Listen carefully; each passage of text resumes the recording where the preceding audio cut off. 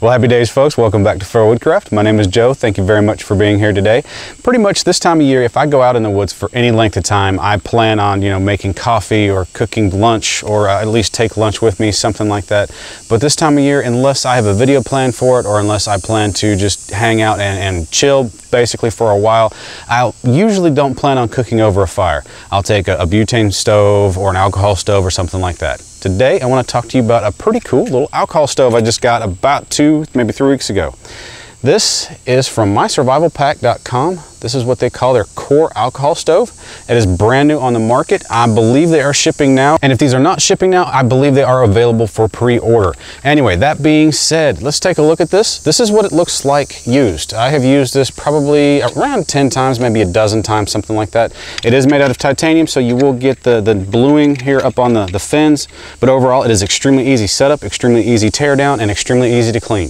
Before I get into my rambling mode, let's go ahead and take a look at this, show you how to assemble it, disassemble it, how to use it, and all that stuff. We'll kind of go over its features and just hopefully have a good time. While we're going over assembly, it does come, as do all of their stoves, in a handy nylon pouch. It does come with very secure Velcro hook and loop system up here to keep it all secure together. It is water resistant, so if you were to take this swimming with you, I'm sure some water would get in there, but if you're in a rain or probably even a downpour, you should be good to go. As far as weight is concerned, the whole package comes in right about 3 ounces. As you can see, there the stove is assembled. That's the one I've been using. Let's kind of go over what you get when you purchase this stove. The purchase price of this is $18.95, I believe, just shy of 20 bucks on their website. The links will be in the description.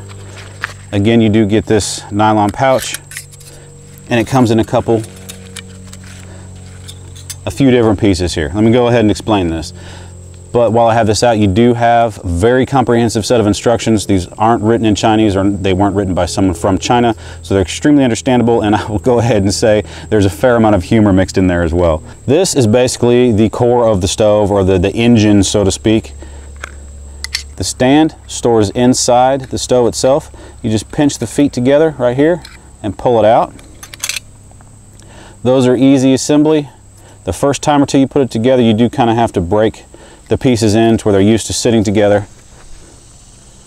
But as you can see, each corner here has notches, and you just slide those notches together. The first time or two, it's not a pain to get them together, but you do kind of have to break the pieces in because the tolerances on this are extremely tight, which is a good thing.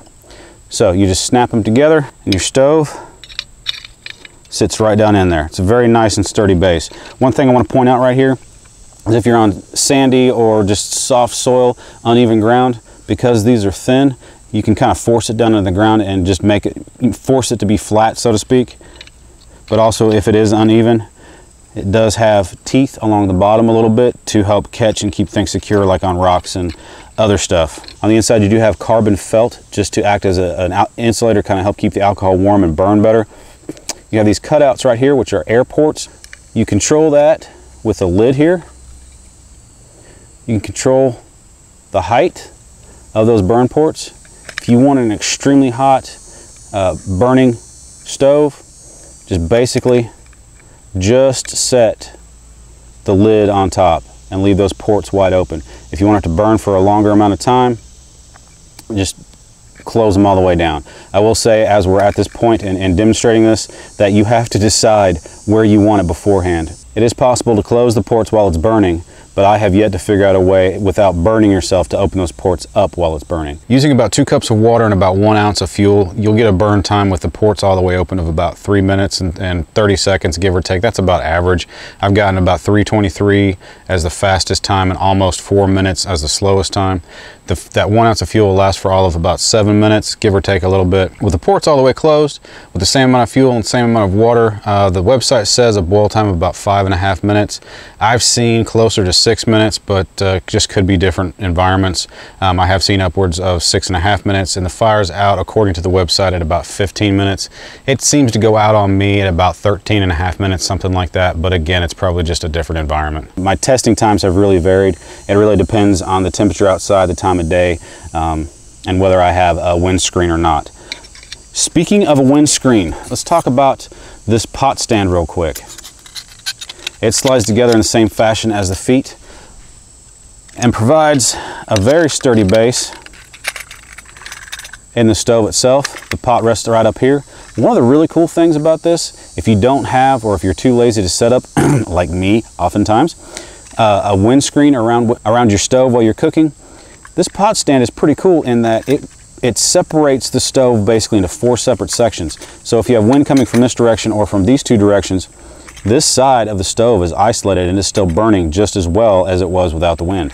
So it's pretty neat. Fueling up is a snap. Just take your fuel bottle. Again, this will hold about 2 ounces. I have found the 2 ounce line seems to be right at the bottom of the ports on the side. And so I typically put probably around 1.5 ounces, something like that. So fueling up is a snap, so is lighting it. Just take your ferro rod or your lighter or something like that. And I just come in from the side, from the port with the lighter, and there you go. Let's go ahead and get some water in our pot.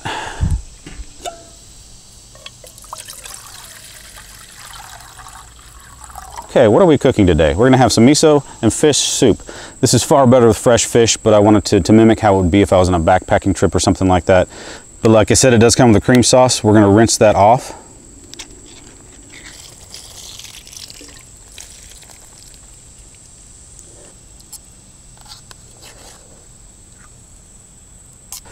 Like I said, we're gonna do miso and fish soup. I'm gonna go ahead and add this in now. No sense to wait till it boils.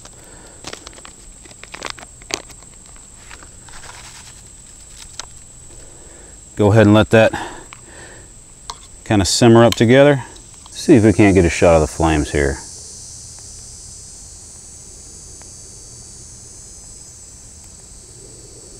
That's a rolling boil off about 1 ounce of fuel and about 20 ounces of water.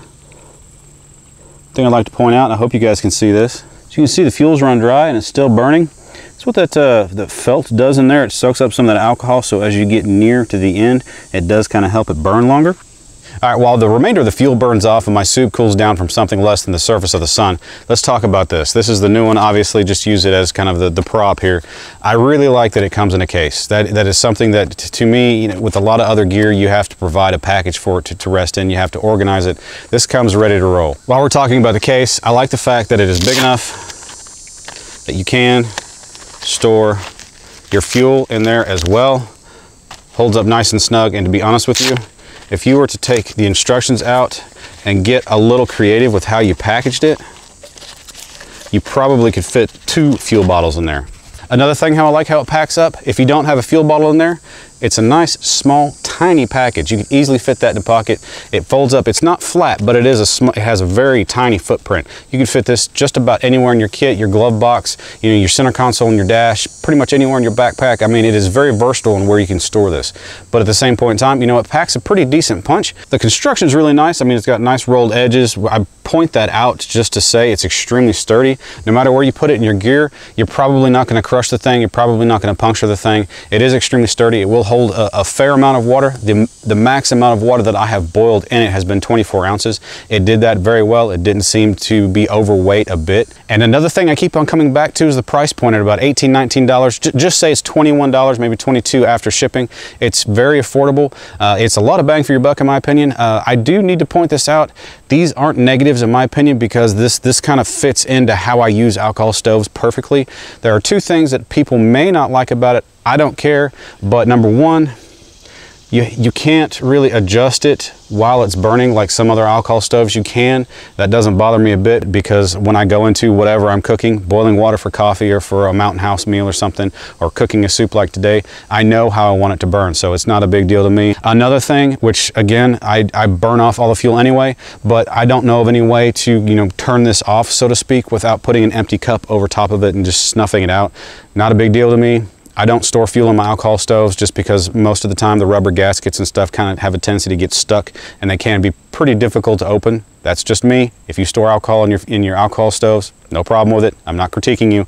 Anyway, that's just how I do things. So obviously there's no hiding it. I like the stove. For me anyway, you can't beat the price at about 20 bucks. For me, you can't beat the weight at 3 to 4 ounces. The footprint it packs down to is extremely handy. Just the way it functions fits the way I cook out in the woods and at home or at work very well. It's a win-win for me, especially this time of year when it's almost 100 degrees outside almost every day. So, you know, it just provides a convenience, an easy convenience that doesn't use much fuel. Anyway, let's see if my soup is cool enough to not melt my tongue off.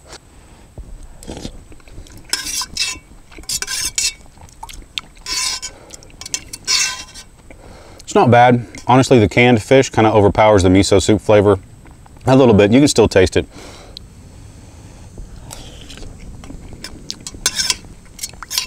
Not my favorite, but it's a meal. As I mentioned in a previous video, there have been several companies come to me and asked me to give away their gear. Hey, why not? So, as has been in the past, Chad from MySurvivalPack.com has been kind enough to not only provide a stove to review and show off to you guys, but also provide a stove to give away to you guys. So here's the deal. What do you have to do to qualify for the giveaway or whatnot? As usual, you do need to be a subscriber to this channel. I would ask that you go check out MySurvivalPack.com. Check out their website. He sells a lot of really cool gear. I own probably 50% of the equipment that they put out. I use it all the time. It's excellent stuff. I'm not just talking about the company. If you guys have watched my videos for any length of time, you know I use that gear frequently. Anyway, for this stove, as I said, you do need to be a subscriber to this channel. Check out MySurvivalPack.com. Link will be in the description.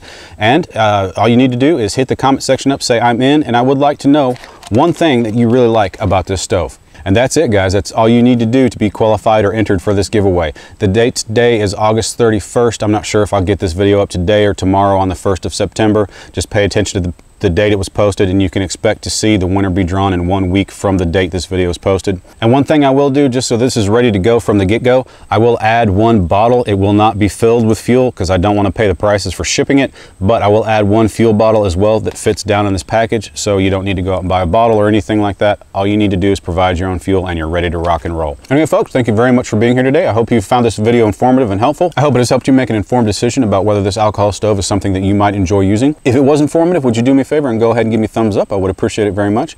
Also, guys, there's a red subscribe button right down here. If you enjoy videos such as this, please go ahead and make use of that. And as always, hit up the comment section. Let's talk about this stove. Don't forget to enter in the giveaway. And guys, I will see you next time. I hope you have a great day.